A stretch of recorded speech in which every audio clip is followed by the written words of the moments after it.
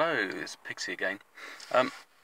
Just a quick video. I'm kind of aware that the NSA, with the information they collect on people, like things from Facebook, Twitter, and so on, it's a part of. You wonder what they might do with the data, but it's a part of it they use an intergalactic council. That seemed, wow, it sounds a bit far-fetched. What do they do with this information?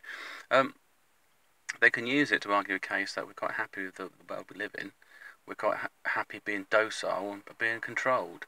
So they can present this information, like, you know, if people put these 1 million likes on this and that, they can say, well, they quite like this environment we've created. They like this artificial reality we've created. It's basically so there's no change. You've got people that have kind of investors in this world, and their basic interest would be to, well, basically, if we're a part of an asset in their sense, or an interest, they would like to see us move forward. We can't do that if we're just doing the same stuff over and over again. I mean, there's only so much stuff I need to buy and to possess and stuff, and I think that's why you've got to maintain this illusion with different constructs. You know, like if people are rushing around doing Pokemon Go or something like that. But yeah. Anyway, this is Pixie signing off. But that's just a quick update. Right, bye.